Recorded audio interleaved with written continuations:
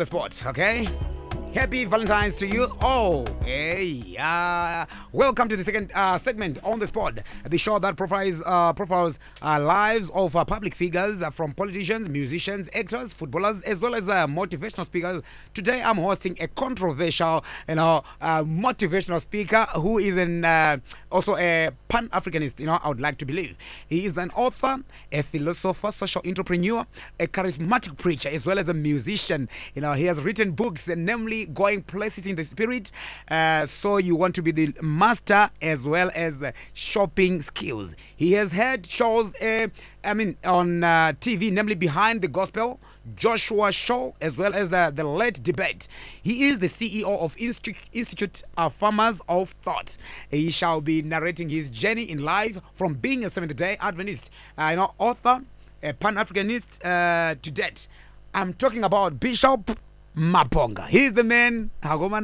So right now, guys, mwende pa Facebook Live right now, so you can watch the man himself. He is in studio with me right now. It is an honor to have you on the show, Bishop.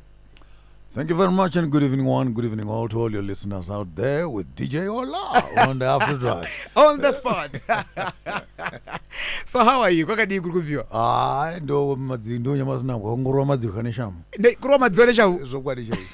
Ndokita sei unikozina zvokuita uchingode.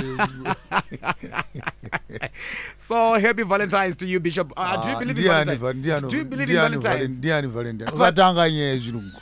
Ngatite zvatavinga panapa. Zvana Valentine's. Azatanga. Ndiani Valentine's. Munhu akafa kare anga achi. You don't even believe in Valentine's. Zvana, and we are here to celebrate a child molester in this day and age. Sometimes Africans we just get carried away by stupid and silly holidays. So you don't even believe in Valentine? I don't even want to know about Valentine. It doesn't appear on my calendar. I don't have to wait for someone to tell me when to love my wife and when to love my girlfriend. Yes, it's long, but of course, a message for all the Valentines. We must have the real Valentine in November. Because that's when the kids are being born. November. So for today, you want to say, don't eat what you haven't paid for. Don't eat what you haven't paid for. That's Bishop Maponga for you guys. It's not going to be an easy ride. I just know about that.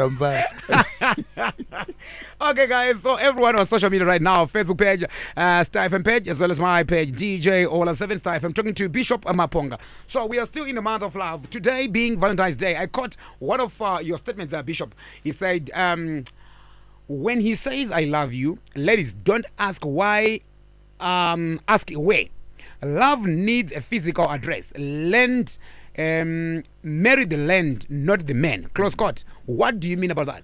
Women in our ancient tradition, they did not marry the man. They married the estate.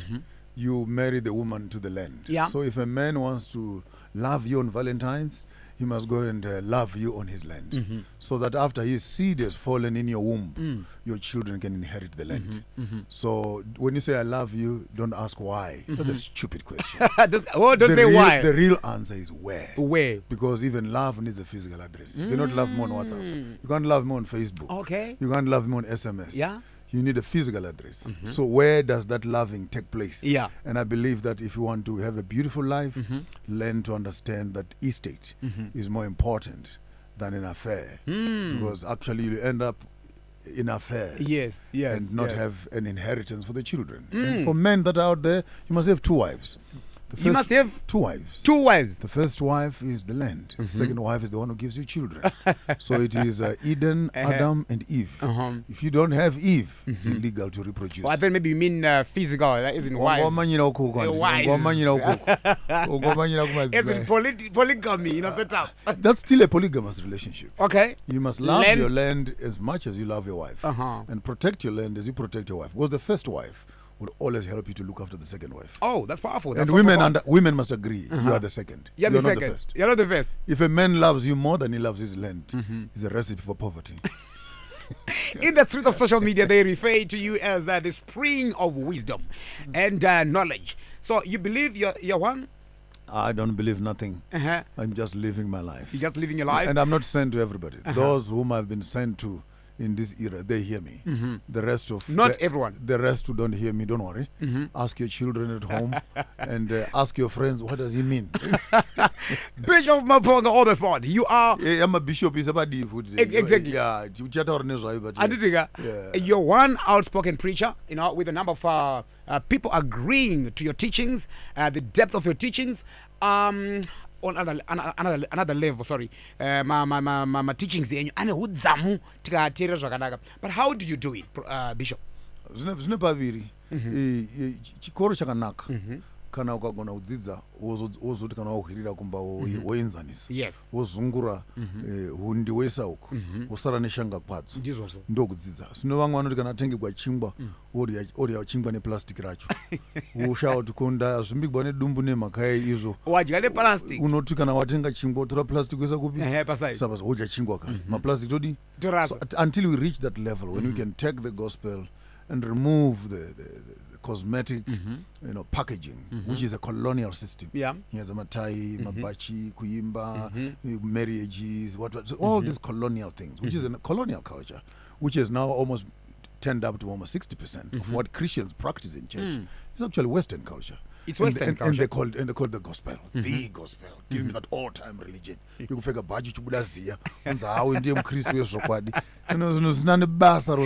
go to real core issues that we need to be discussing. We are going to, focus on that later on. So some of your teachings are they based on your experiences or maybe dreams? Education is there, dreams are there, visions are there. But I've now moved to a space where I call direct downloads, where I'm able now to sit around early in the hours of the morning, say about 3, 4 in the morning, and apply my mind to an issue and have a debate with myself and be able to download quite a bit of content. I'm writing my own Bible now. Your own Bible? The Gospel according to Maponga J. We're on 210 chapters now, where basically I'm now trying to put a bridge between oral tradition, Christian tradition, Islamic tradition, and African tradition, so that we can have a hybrid space. What is life? What is love? How did you come up with that idea of writing your own Bible? The Gospel according to Matthew, the Gospel according to Mark, the Gospel according to John.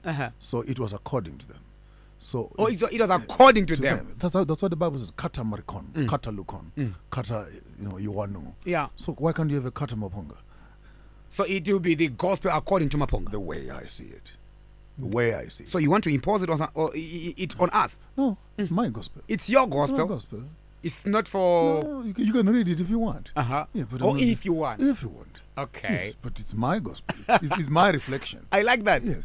So you're not compelled or coerced or persuaded to like me. This whole thing of people, kind of this mob psychology kind of religion. People must like you. I've gone past liking. I've gone past liking. Bishop. That's Bishop Maponga for you. So, Bishop, you have got so many titles to you, to your name, but we shall talk about it as we progress with the interview. So, to begin with, you are Zimbabwean born, but spent most of your years abroad in South Africa, UK, as well as United States. You are the first born in a family of 5. Briefly, research, yeah, very true. That's what I do. So, briefly, tell us about your upbringing, Bishop. I'm named after my grandfather. So Marara, Joshua III. So he was Marara, then he named his other son, then he named me also. So I come from a very stable, big family. My grandfather had 11 sons and 6 daughters. And my father is number 6.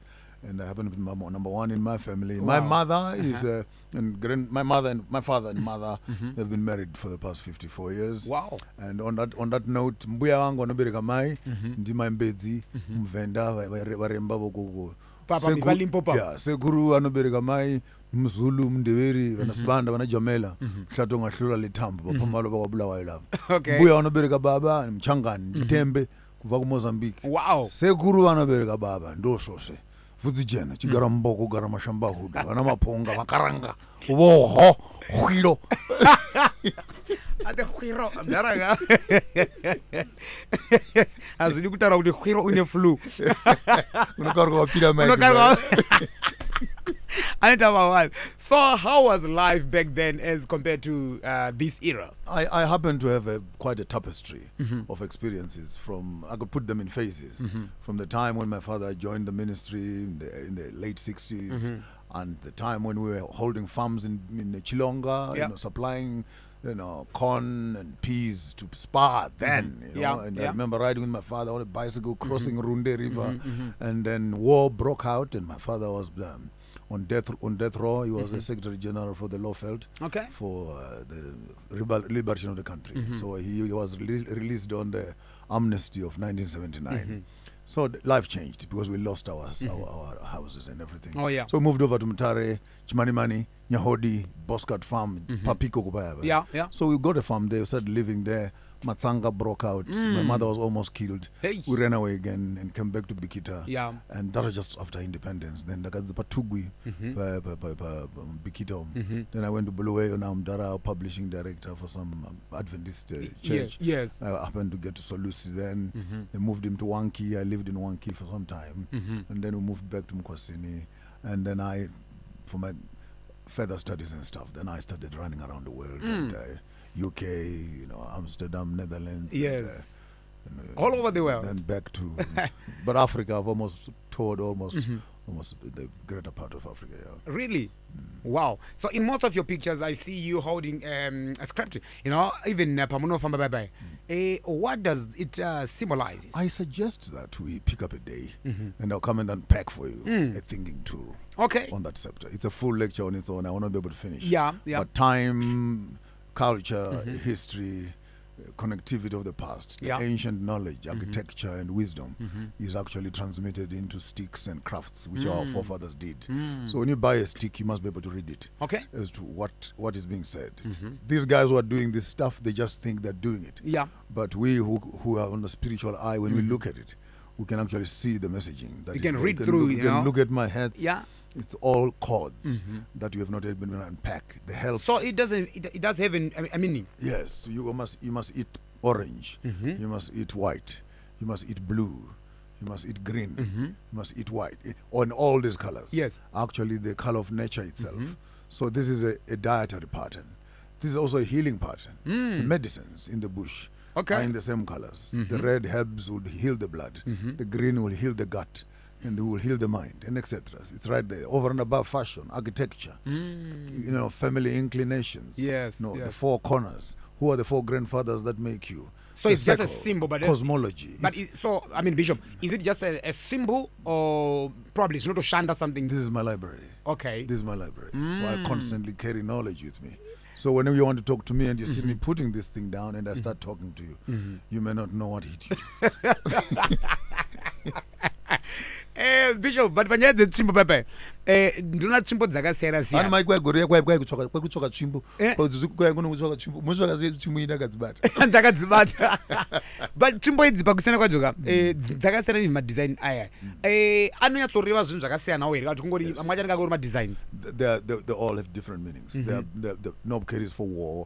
The knob carries for support, for walking. The knob carries for wisdom sharing. There are knob carries for basically clearing bushes. There are knob carries also for treatments, which are treated, as it were, and they can be used. And there are others for incenses. So, where you can actually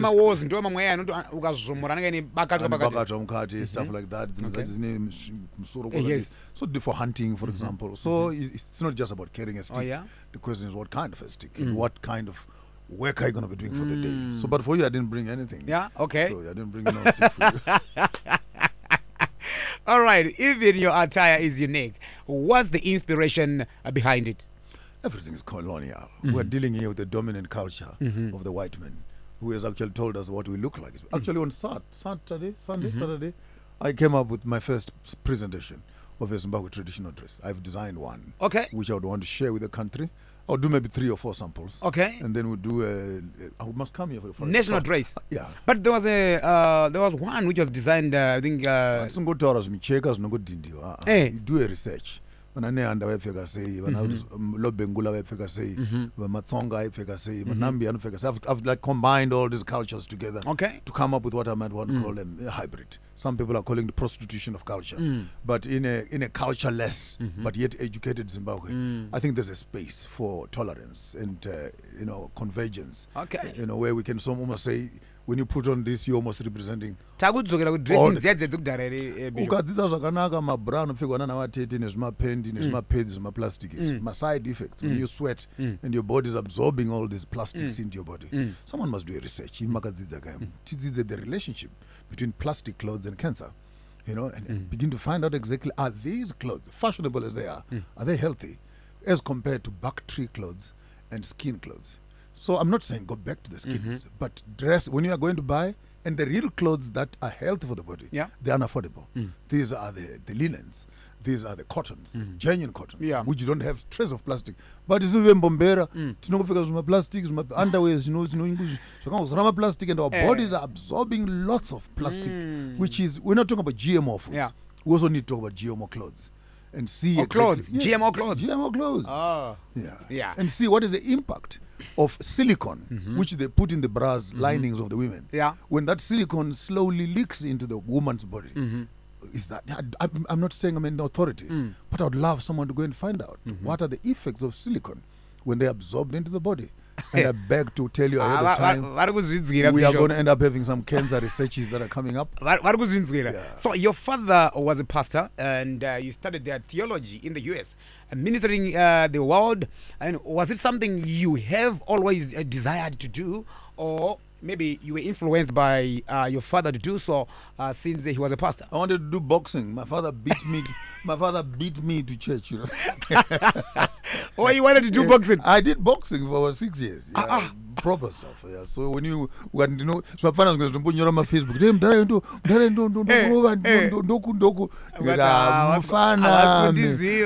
But anyway, for my moral compass, it was most reasonable that I looked for something that was totally different to the character that I was formulating. Because within that space, which I was moving into, I did weightlifting, I did boxing and stuff like that. And I felt I was actually sliding away into, I don't know if I would have been alive by now with that kind of space. So I'm not regretting having moved here. I only regret for having marketed one aspect of transporting people to heaven so that they're absent from this life. So I was basically selling passports to disappear to heaven. Disappear to heaven. But we have work to do here. Bishop. We have work to do here before we go. So Bishop, you served for the SDA for 33 years. Is that correct? Yes, sir. Plus, okay. So according to online publications in 2020, you were allegedly suspended by the SDA in a letter signed by the Southern Africa Evangelism, Personal Ministries, Nature and Retention Director Michael Rugube Ngwaru said they were concerned. We were classmates, by the way, with Ngwaru. Oh, really? Yes. So he said they were concerned about the content of the gospel you were preaching. The manner in which it was communicated, hence was banned from attending or speaking at any function of the church in the Southern and Indian Ocean regions. Close quote. So Bishop, do you confirm the above? I can confirm the above, but the letter is not even worth the paper it's written on for two reasons. The church does not work like that. All Adventist churches, we have a local church board where all membership of all administrators is being housed. From the local church, then we have the field or a conference. From a conference of the union, then you have the division. Now, this letter was written from the division, writing to a church member who's at the bottom. This is actually unprecedented. It has never happened that the GC disciplines. Protocol. This is an abuse of power at its highest, because Ngwaru does not even have power to do what he did. He should have spoken to the union, and the union speaks to the conference.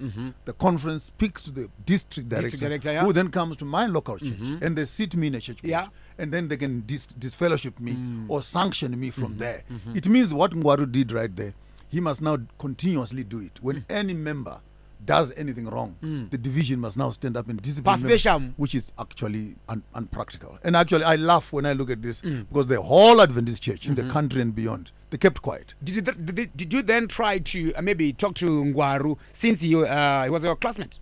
He was my classmate. But what can I say to him? The man has got power. He's just been dropped from the church, actually, also. He's now retired, also, doing his own battles on the side. But it's not we don't have time for that.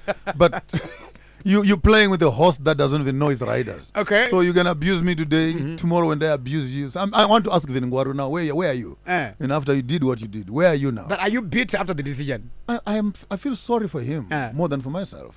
But of course, he tainted my image for a benefit that he knows best, why he wanted to do that. Because he has policy on his table. Before he sent the letter out, he should have called the division conference committee and said, this is what I want to do. Yeah. And they would have advised him. They are lawyers, they're church policy people, conference secretaries, division secretaries, who know the church protocols to its best. There's a danger of putting people in power who don't have a full understanding of how the system operates. So this for me is an abuse of power. I don't even want to give it the dignity that it deserves. Let those who did it and those who derive joy from it continue to enjoy it where it is, but it's not worth my time. But I want to find out from you, in what way exactly did you communicate the gospel to the extent of you being banned from the SDA? The whole idea I've just explained to you. When we emphasize colonial culture and our response towards social issues is detached from the community itself. I'm very grateful for what Tagwere is doing. And I think he has won my heart. Where for the first time I'm beginning to see, but he's doing it at a personal capacity. Yeah. Where he's now walking over to the communities. And we have been contributing offerings for the church for the past 200 years. Wow. We can't account for that. When you go on the list of people who are externalizing money in the country, the church is included on that, because we've been moving money to the system, as I've explained it, for years. But we've never seen it coming back. We've built our own churches, we've built our own schools, and etc. But we don't see this system bringing funds down. And when you begin to raise these issues, you are bitter, you are not happy with the church, you must, you're trying to make money out of the church. So, and for me, I don't have to try to be an Adventist. I was born an Adventist, born and bred. I'm actually one of the best Adventists they can ever find. Are you still Adventist? Educated from their best institutions with the best professors. If they want to reference Adventism, you better ask me. But are you still Adventist? What does it mean to be an Adventist? Ask me first if I'm an African. No, not African. You're asking me, I can ask you also. Okay. Yes. Adventist. Are you still an Adventist? Since Magans know. If Adventism means institutionalized waiting for the second coming of Christ, then I'm not working and functioning within the peripherals of the institution. But if Adventism means waiting for Jesus, then Catholics can be Adventist. Okay. Lutherans can be Adventist. Baptists and Presbyterians, so Pentecostals and Episcopals. So anyone who is waiting for the second coming of Christ is Adventist, because you're waiting for the Advent. So from the way you're explaining, you were more like a rebel from your fellows. Oh, well, rebellion is one thing, conformity is another thing. You can judge which one is better. Yeah. Bishop Maponga on the spot. So we are live on Facebook page, Star FM page, as well as my page. So judging from the way you speak or even preach, I would assume. I would want to assume, Guti, you are a strong believer of the African religion. And how did you the transition, from being a pastor at SDA to becoming a Pan-Africanist? Shamar, uri grade 1 wefika shangu size anime. I think one, maybe grade 5. Let's move fast. Yeah, grade 5. Wefika 3. Form 1. They're around 5 somewhere there. College. Taku 9. Equals no mapa size anime. Triple 9. Mapa 9. Saka unootendegwa kuchinja shangu anditi. Uchinja mabruku. Uchinja hembe. Nokuti rudi. Rukura. Asi pfungwa dzifane kura anditi. Pfungwa dzofana kuramba dziri pa grade 1. Ngadzikure. So when you look at a person, when you're growing physically, you must also grow mentally. That's why Paul says, when I was young, I spoke like a young boy. I did what young boys did. But now I'm grown up now. And I speak like a man. And when I was a kindergarten, when I was a pathfinder, when I was a master guide, and I spoke like a master guide. I spoke like, but now in my 53 years later, when I look and consolidate all this information, which I have studied from African literature to ancient literature to all the stuff around, including Adventist theology and other theology, and you consolidate it together, I think I got a brain on my shoulders. Why would God create us with a brain and then not allow us to use it? Then what is it for? The head is not for cosmetic use, for the purposes of thinking. And when we stop thinking, we start becoming zombies in systems. And that's what exactly people are looking for. Conformity. But you know what, Bishop, what changed the way you view things? Or maybe should I say, what changed your beliefs? Change of belief, transition of belief polishing of belief, application of belief, and consolidating beliefs. Quite a number of variety of issues that are here ringing in my head when you're asking me what changed. Yeah. Social gospel changed me. The way the church looks at land issues changed me. The way the church looks at politics changed me. Yeah. The way the church looks at education and economics. And you're looking at this body, which is supposed to be an institution of learning and transformation. From the church I'm coming from, 6 days shalt thou labor and do all thy work. Their favorite commandment. Yeah. Commandment number 4. And they say, okay, have we taught people how to labor for 6 days? I know we are rushing that they must rest. Yeah. We have church in the Sabbath. The issue is not the Sabbath. It is illegal for you to rest on Sabbath and you have not worked for 6 days. You can't rest if you have not worked. This is the commandment that teaches us labor. Okay. and so when you have a church that only teaches people how to rest, and does not teach people how to labor for 6 days. In other words, by keeping the Sabbath, you are breaking the Sabbath. Because you can't rest if you have not worked. God worked for 6 days and he rested. And we rest as he has rested. Therefore, anyone who says he is a Sabbath keeper and does not respect work and labor and wealth creation, returning of land to its rightful owners every 50 years, bloody hell. These words have held our land for more than 400 years. And the Bible says, bring it back to its original owners. And the church is silent on these issues. And then I get worked up. Okay. Because we're holding the Bible here and then we run around tiptoeing, selecting what we think we like. And because the white people are the owners of the church, we tiptoe around them and stuff like that. No, I've gone past that. In one of your sermons, Bishop, you talked about white Jesus in the court. The day a white Jesus will die for black people, I will believe in a white Jesus. Close quote. You went on to say white people and their white Jesus promise Africans gold in heaven while they are taking gold from Africans. It doesn't make sense to at all that you are being promised to walk on gold in heaven while they are taking gold from you. So please, I want you to elaborate more on that statement. The whole issue is that when God creates this world, using the biblical narrative, of course, and he places people, Acts chapter 19, on the faces of the earth, he distributed us in our own tribes and etc. and place, so that all of us can look for God, though he's not far away from any one of us. And each land has its own wealth, its own treasure. But then the white people come into black space. And because black people are found not believing the white way, they are labeled as pagans. So the white people consider themselves as the chosen nation. And they have a right of taking the land which does not belong to them. But because the people who own the land don't believe in God, then the Israel-Palestine model comes into place. I'll give you a land which belongs to other people. But because they are non-believers, you can have it. And when you look at white people beginning to use religion as a means of colonialism, that's when I have a problem right there. So we cannot be preaching about people walking on the streets of gold when you have not even touched gold on earth. I'm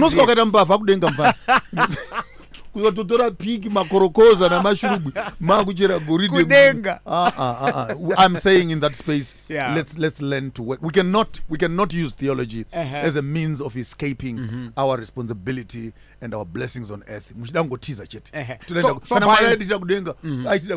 Then why did he create us here? To do what? To wait for him to come back. Saka kudenga mukuti atisikwenda. Verenga Bible. By Jesu wakatimirira kudenga. Izikunotakamirira Jesu. Saka uchaona umwe ndiani.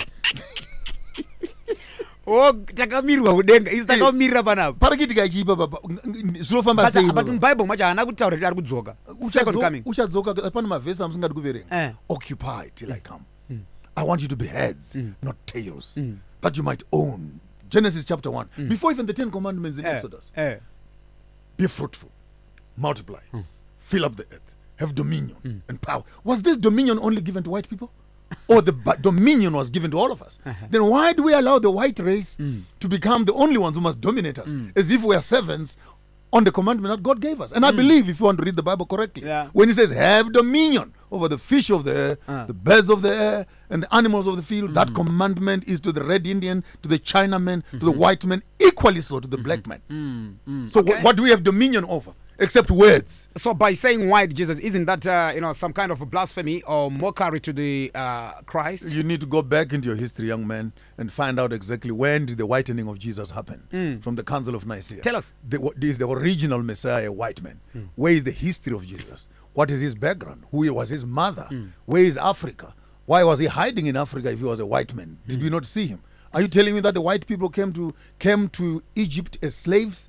Answer is big fat no. White people have never been Jews. In fact, they are what called Ashkenaz. Go and read a book, The 13th Tribe by Ford, and you'll find interesting history that these Jews who call themselves Jews in the book of Revelation 2, they're from the temple of Satan. They're not even the real Jews. Majuda ndimi varemba vafana ndimi vakomana vana Abrahama wabarahama vanhu zvichikaranga kaitwa komana wabarahama those not Abraham Abraham abarahama okay abarahama.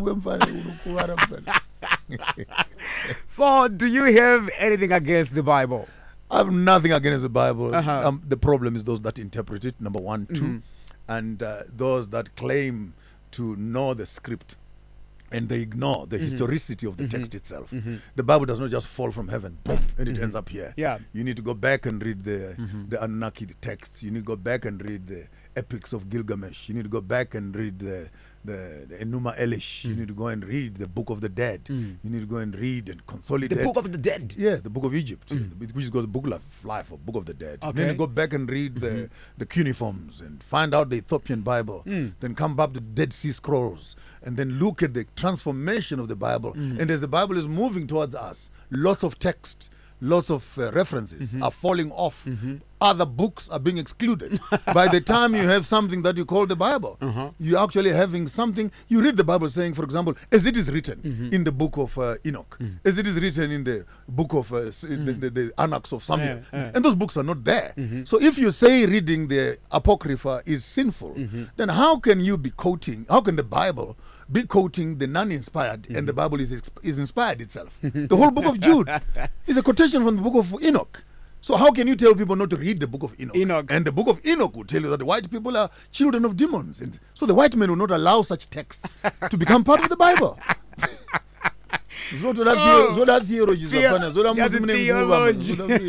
So in other words, I mean, ndinoti ndimbonzwisisa pana message ari kuya akati one day but ndichazomabata akati one day. So what's your take on those who believe in the ancestral spirits? You are your own ancestor. You are your father. You are your mother. The tree has 3 elements to it, if not 4. It is the roots where the background is. It is the trunk itself and the branches. It is the fruit that is sitting on the tree. And inside the tree is the seed. And the seed is not the branches. The branches is not the stem. The stem is not the roots. But what is in the seed is in the branches. And the root supports everything else. Now, as a young person, you need to know your grandfathers, your forefathers are the roots. Through them, your fathers become. And through your fathers, you have become. Very true. Ancestral thing must be understood correctly. Mudzi, umu. Mudzimu. Sorry, mudzi. Umu. Yes. But mudzi unonzi mudzi umu yakati uyu. Mudzimu. Mudzimu. Ancestors. In broken down, mudzi umu. Umu ndi mai. Mudzi mai. Mudzi mai. Mudzi ndi mai. Mudzi umu. In other words, from our mothers, when our fathers meet with our mothers. But shona imukuitara babi Bishop yuti mudzi. Where do I get my information? Yes. So I'm downloading to you now. So that's the time when you listen. Oh, direct downloads. Yeah. So in today's era, Bishop, the number of men of God, is increasing by day, and we don't really know the true and fake prophets, as well as their agendas. According to your knowledge, Bishop, do you think they exist? I mean, maprofit. Kana uchida kuona mfundisi ndo zvakwa regai kuvapa mari mbovanyimai mari vaende kubasa vashandire Mwari nemwoyo yavo yose. Vhesi inoti makangopuwa mahara ipaivo pachena zviri pachena, right? Vhesi dzakadero dzakanaka and andisoti vanhu how do you get lost in a one room house? Around a village one room murasika murumu momo. So the whole thing of men of God, the church has become a beautiful commercial space. It's non-taxable space.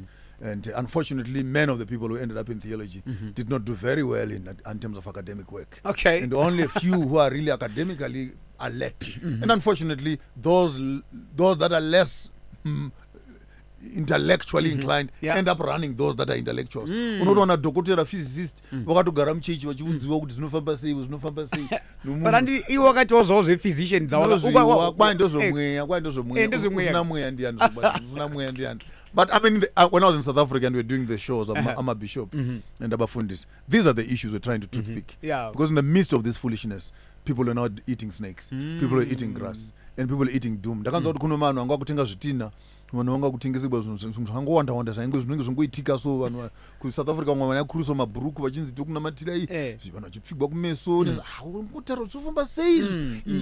Pandakaenda kuchikoro ndichindodzidza theology, these things were not happening. We're not taught that you do things like this. So when I see them surely now in my mature age, other ministers performing such gore and uncircumcised kind of behavior, some righteous indignation boils in my heart and said, no, this foolishness can't go on. Extremes. Man. So in your opinion, is there a way of telling that this certain prophet is genuine? Genuinely, genuinely a men of God. I think tested by their works, their appetite for money and the fulfillment of the words in which they are saying. So ultimately, those who claim to have a prophetic gift, we just come out of COVID right now, a few days ago. And all the prophetic ministries were dead, quiet. They didn't see it coming. So I told them, if you did not see it coming, just shut up forever. Because you're going to tell me that God, if you put all the prophets in one room, none of you saw this coming. And number one. Number two, when you look at the real issues, when a cyclone died that hit the world, the country Zimbabwe here, and all these prophets are sitting around. When you look at where we are right now in terms of our political, our economic, the future that we want to drive as a country, and all these prophets constantly claim that they have a prophetic word, a prophetic word. And I just want maybe just to say it very loudly. Come on, guys, just shut up. Just shut up and be quiet for a little bit. Go back in your closets and seek for God honestly. Every day, the Spirit says, the Spirit of the Lord says. It's not true. God says, so don't quote God. Next time he wants to talk to some of us, tell him to come directly. Come directly.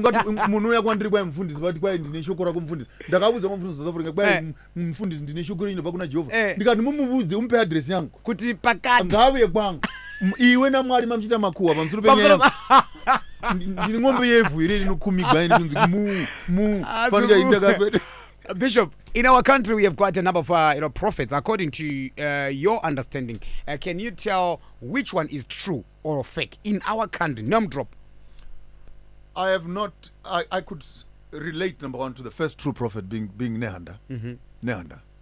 I could go back some of names I cannot remember. Our real prophets who told us before the colonialists came here. Kuchabuya varungu. Vanengu vasina mabvi. Vanezheve dzinopenya zuva mangwariri vachadai zvikuzodai. And when those things happen 40, 50 years later, you can go back to those prophecies and actually look at the veracity, authenticity of those. Because prophecy is not telling me history. Kundakavatana nezuru. Satan angari kuona everything. Saka azuna msiyano kuti iwe unozwa ndakavatana uti mweya wachiprofita kuti mai vako ndiani mzukuru wako ndiani unobva kupi. You can research that information. So if you're going to be telling us stuff, in Revelation chapter 4 it says, come up here, which is elevation. God saying to John, and I will show you. So what will come to pass. You just mentioned Nehanda. Who else? Like in this day and era? I would not want to waste your time, young man. Every prophet must be judged on the basis of his own words. I have not picked up any words from these prophets that have come to pass, except kitchen gossip, relationship gossips, and peripheral political commentary, which borders on lambasting each other. I mean, so guys like Chiwenga, what's his name? Yeah, the Chiwenga guy, Apostle Chiwenga, goes on side the other day. Hey, Maponga is this, Maponga. Ndikati ndauya manje. Kana Chiwenga alipo mumudzi, mtumire message kuti munhu uya waita makuwa na Jesu, vachiti Maponga vanopinga. Ndapano. Kana chindida ngauye, and I'll tell you it will end up in tears, and they won't be mine. End up in tears.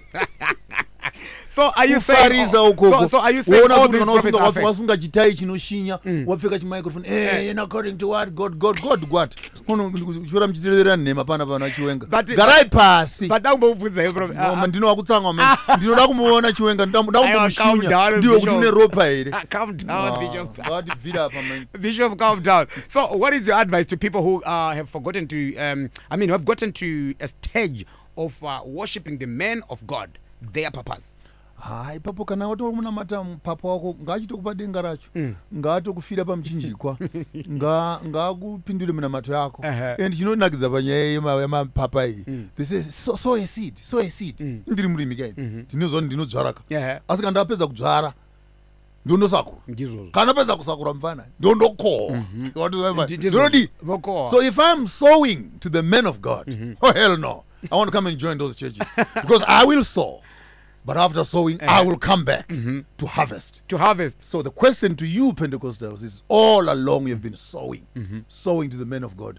When are you going to go to the men of God and harvest? Don't tell me God will answer you. We put stickers on our cars so that God can protect us from evil in the way we walk around with bodyguards. Bishop, munobrodza machechi kana mukadaro mungatenga factory inomanufacture shangu muchinja muita chechi vanhu uya kuchechi vonamatira kutsvaka basa unopenga here munotenga mafactory prime factories mudzinga makambani anomanufacture mozadza vanhu vasina mabasa uya kuno tizonamata mude shamu yomubhubhunu chaichaiyo ndiorevesa zvokwadi tsvakahlava chaiko chaiko kuzokudzinganisai muchechi. Just turn that church back into an industry.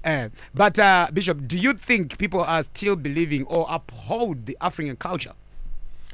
Colonialism is a thorough project that drives people away from themselves into a fake zombie coconut space where you remain brown outside but white on the inside. The quality of the corruption of the software means that when an African is there, educated and polished, he must have as little to do with his culture as possible. So that's why you find that the most educated countries, particularly in Africa, are less cultured. Zimbabwe become the best example. Best. Are you saying we are less cultured? Listen to me. The best illiteracy rate, almost in one of the best in the world. But you come here, we don't even have a national dress. We don't have a culture. We don't have nothing to do, nothing that we can identify with. We printed some small little cloth that has some triangles on it. But and I'm told that Bishop, this is our culture. Bishop, hold on there. I want to know something. I want to find out from you, Bishop. Define culture. Culture is currency. Culture is currency. Culture determines how you marry. Culture determines how you take land. Culture determines how you make money. Culture determines how you relate with each other. Culture looks at how you dress. So are you culture, saying how you educate? Okay, fine. So culture is not just ancestral. Okay, from I mentioned now, as Zimbabweans, are you saying we don't have that? We don't have an Afrocentric way of making money. Chinyakare taita zunde. Vanhu vongana pamwe chete tusvika tosakura pamwe chete. Munhu kana asina ng'ombe tomupa ng'ombe tomurimisa tomumwisidzira tomupa mbeu kuna chiwashara pfuura napano nokora udle usasenga. This was actually a way of working together. Mushandira pamwe equals na kuna mushandira. We don't have a community shares. Uchizoda mari uenda kubank wacho unyimwa mari yacho. So the way in which we are doing our financing is not rooted in what I might call indigeneity, in a contextual environment which is friendly to our indigenous ways of making money. The way we are marrying is not. We're spending 20,000-60,000 on a venue. Okundopfekedzana zvimaring takapfeka nguvo chena tiita doing a white wedding. But are you not aware that a white wedding is actually equals culture, white culture, as much as an African wedding is also equal to culture? You don't even believe in white wedding? Follow me carefully. If a white wedding, isn't that not white culture? So you would rather say I'm doing a white wedding because I'm now fully colonized. White wedding. Yeah, it's even called a white wedding. Kutoti white wedding, not even cheese. Ndoda kuchata sechi somurungu. Okay. My white weddings wedu takachata zvinorarama makore mangani. Zvazvirarami nokurarama. Zvinongoputsika nokuti weddings is not about you putting on a white dress. It's about families coming together. It's about joining the DNAs of families and allowing that symbiosis of relationships to start. And we get married in town by ourselves with major streets. And just things collapse. Time Bishop. I still have a lot of questions, But anyways, we talked about the religion side, Bishop. How does, the love for writing come in? My father was a publishing director, so I grew up in a room full of books. Okay. And I was pushing books as part of my toys. And he used to give me books. Imagine, I was doing my Form 1. My father gave me a book, The Art of Getting Along with People. Not real content stuff, and I started learning the science of and loving writing, collecting information, consolidating it, and putting it up front there. And so I think it's inborn. And it has been developed. We are live on the Facebook page, Star FM page, as well as my Facebook page, DJ Ola 7 Star FM. So you are an author of books, namely shopping skills. I've done about 6 or 7 books. Yeah. Just to mention a few. But where do you draw the inspiration from? And in each book, what is the message behind it? When I look around the community and I see what's happening, when I did So You Want to Be the Master, it was the whole issue around how do you transform yourself to become the change that you want to become. Then when I did Women in the Kitchen, on another day, I'll come and tell you my personal life journey. Oh, yeah. I think maybe this is an ongoing conversation as to what placed me there. Yes. Then you begin to hear about my family, my personal life. Because many people are interested in that, because that's the tabloid. That gets everyone excited. Exactly. If you want the juicy stuff, let's schedule it for another day. Women in the Kitchen, now I was looking after my 2 girls, 4 years and 6 years old. After Madame had left to work somewhere else, and there was a complication of their relationship, and I'd work in the kitchen now, so I'd build up Women in the Kitchen. As had women understood what they were doing in the kitchen, and had my wife understood what was happening, maybe this couldn't have happened. So it was a debate between myself as I was putting myself in a woman's role. Then going places in the spirit, I was doing my research on how do you become spiritual, from African tradition to Islam to traditional medicines, witchcraft, and everything. I even went to spend some days with Credo Mutwa himself in the Northern Cape. And sat down with him there for days and learning and listening. And the whole church was mad. Maponga wenda kushikirwa, wenda kunganga. He's an elder. And if I'm doing a research, my research must be honest. And I will go and ask. If the devil had an address, I would go to the devil and ask. So don't allow, when you're doing research, don't speak for people. Allow the people to speak for themselves. And I think this makes a difference in terms of my learning curve. Because then I have an opportunity of going there empty. I know nothing.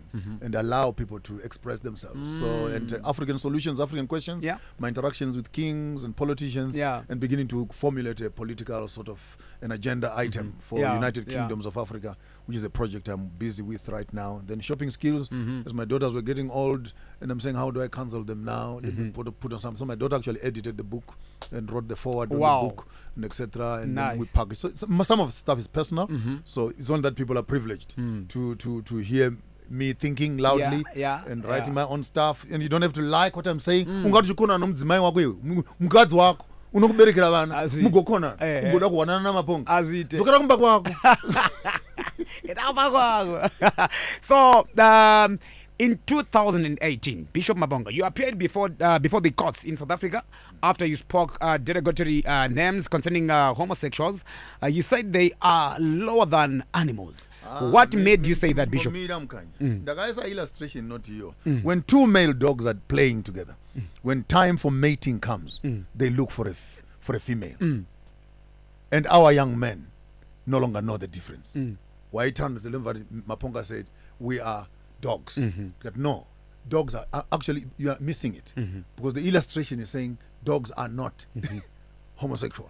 So so the whole extrapolation and interpretation was actually misplaced. Again, selective listening. But having said that, we have the Constitution of South Africa on one side, we have the Bible on the other side. And that's where actually the Shawama Bishop came from. Because then you say, if the Bible says this about homosexuality, and the Constitution says this about the homosexuality, you as a church, which one do you want to accept? And I wanted to make it clear, if we want to go with the Constitution, then throw away this damn Bible. Put it away, because it's irrelevant. But if you want to stand with the text, then you better start questioning this Constitution and transform it. But the church is not willing to put itself into that complicated position. And that's where my argument was. And unfortunately, the whole church stood back. Church is supposed to be that's the whole idea. Homosexuals are fine, then follow it. That's what I'm saying. So put the Bible away. Our new Bible, as you are saying it, our new Bible is the Constitution. But were you somehow offended by someone, of that nature, for you to say such derogatory names to other human beings? I have worked in the media space for the longest of time. It would be unwise for me to say. I did Joy Celebration for some time. Yeah. We did, we worked some stuff, Nana Somisi, and then I'm talking about 1997, 98, before this whole thing was even popular. I've worked in this space for the longest of time. It was not from anger and anything. My argument was an academic question of dogma and theological interpretation of text, that if you say that homosexuality must be tolerated, are we using the Constitution as a basis of the argument, or are we using the Bible as that? And if we're using the Bible, then how do we account for all these verses? That actually they must be stoned, they must be killed, they must what? And has God changed on that? Or we're now interpreting around that? And how the white man convinced an African to become homosexual and throw away polygamy, only the devil knows. Throw away polygamy. So that was Bishop Maponga on the spot. You were allegedly deported from South Africa after staying there for over a decade. But in your defense, you said you were forced to leave. What made you relocate back home? Zimbo live. No, Zim live. If you want the news, to pay news. Then South Africa makuseni mfana. Nas and Friday. Yeah. Do you know South Africa twice a week? Once a week, my family is there, my children are there. So what made them say that? I used to do lots of commentary on the South African politics. Yes. All right. Give you a good background. Now, I hope Zimbo Live you're listening, and Zim TV. Now listen and have the story from the horse mouth. So I'm there and I'm commenting on the South African stories, and I'm commenting, and this South African starts writing, Maponga, why are you giving us all this good advice? Go home and fix your own country. So it went on for some time. Subtly, people were saying that. Then one morning, actually, I woke up and I said to myself, enough of this. Then I said, thank you very much, South Africa. I've taken your advice. I am going back home to fix my country. And I packed my bags and I came. When people read that, then they ran with the story, Maponga has been deported. How can I be deported? I have my ID. 6900, I can't tell you all I never. I have my ID, I have my passport, I have my permits. All of my board. And the day they say I was deported, then they saw me in Zimbabwe here. The following day, they see me in South Africa. Wind up medicine. So no zukira ku medicine go what deport you here. So famba say munachike kwa bibo mbuchi. Of course. But you're now full time in Zimbabwe. I'm full time, 80% I'm here. Just people are being sensitive. I'm actually building my grandfather's old homestead. Oh, nice. Yeah, the Roundaville where I was born from. Yes. I've just finished completing it. Wow. And I want to go there and spend some few nights and get that was my landing strip. Yes. And actually, if the heavens can hear me, I want to depart from the same place. Yeah.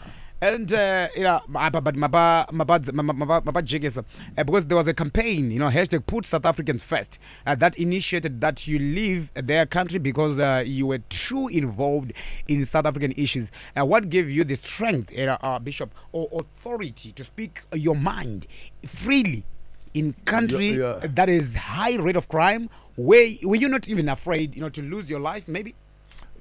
South Africa is a violent country, by all means, by all practical words.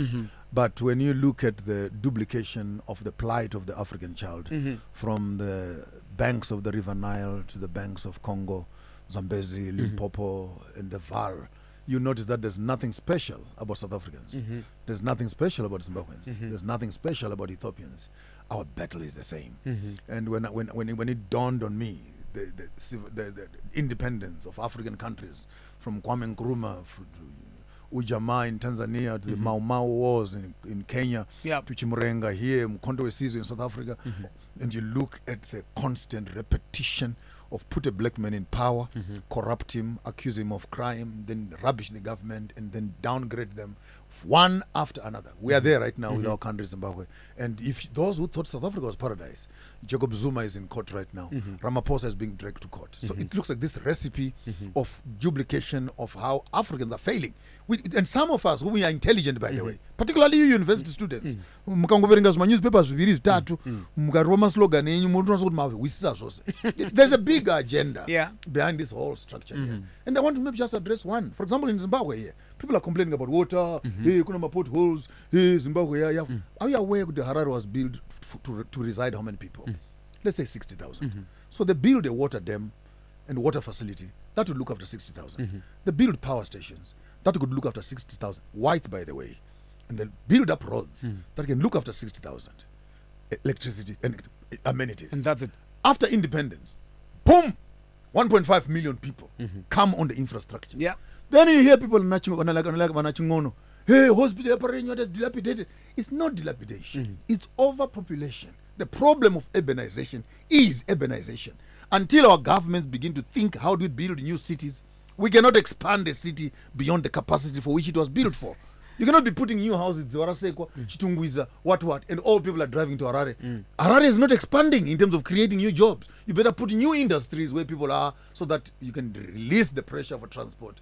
And the infrastructure issues are released. But as long as you are crowding, 200 in a two-roomed house. And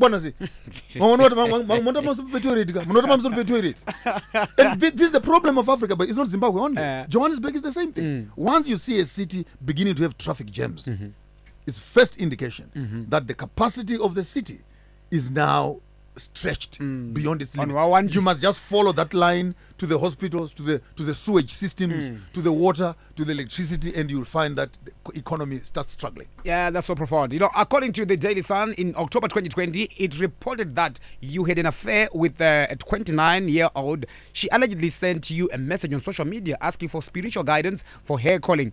So you then referred her to your Sangoma friend, but you kept by the way, the Sangoma has just passed. She passed away yesterday. Oh, so sad. Rest in peace. Oh, yes. Yeah. So you then referred that to that Sangoma, you know, but you kept in touch and ended up romantically involved. So contacted for comment, you denied the allegations of having an affair, instead admitted that you knew the girl. Please explain to us, Bishop, actually, what really transpired. The issue is in courts, actually, because Ashram Solomon then fueled the whole story to drive it the other direction. And media, loving media. Yeah. The other day I had an affair, and the girl aborted. The other day I was deported. And when you get into a space of function, sometimes it's not good to be chasing every rabbit and thing that comes past your house. And people have their challenges in life. True. But in all honesty, sometimes I think as media people, we need the responsible reporting. And yes, the story happened in that I referred to the Sangoma friend who was supposed to help her. Yeah. Her infatuations and her other, sideline issues. You can ask all pastors. I've not, and fortunate enough, 33 years later, having worked in the church, I'm not new to this kind of space. I'm not new to being accused and being caught up in gossip and stuff like that. You need to pick up yourself as a man sometimes who knows what he wants to do and walk on the high road. So was she lying then? She lied half of the story. She lied half of the story. She came to Johannesburg for interviews. She came to meet up the Sangoma, and she concocted quite a number of consolidated stories and stuff like that. And of course, she wanted to extort money from me. At a later stage, that's when I went up to the courts. Actually, the issue is still in courts, to say the least. Maybe let me say adjudicate, then, so that I don't implicate myself. But okay, I understand. So, do you deny the part that you were romantically involved with her, and that never asked her to become your second wife? No, man. I have my wife. Second wife. My first wife is in London. We parted way 3 years ago with my 2 daughters, etc. I have a wife now. So how can she become a second wife? She must be the third wife or fourth wife. Yeah. So if she says she wants to be the second wife, then she means she doesn't even know what she's talking about. She's a miss of my conversation. Yeah. But her desire to be in my space and think that she wants to ride on the media space, print some T-shirts and help farmers of thought and what. And I gave her a contract, actually, to be honest. I gave her a contract to print some T-shirts and so that also she could make a... But as you know, I think when women pass 29 and they've not been married, and sometimes they get desperate in very confused ways, and it's unfortunate. It's unfortunate. Yeah. So what do you think, was the reason for the lady to speak ill of you? I cannot speak and speculate on her behalf. It will be responsible on my side. So, do you still talk to her? No, I'm not talking to her. Bishop, as I mentioned earlier, you have so many titles to your name. How do you find the balance in your busy schedule? What's your name? Ola 7. Ola 7. Your husband? Yes. You have a child. So you're a father. True. You're a presenter. You're a neighbor. You're a friend. You're a brother. How many are you? One. But you're able to function in a multi-space. And I think maybe if you are looking at some of our lives, you need to plural them in that fashion. That I could be a writer, and I could be a cultural person.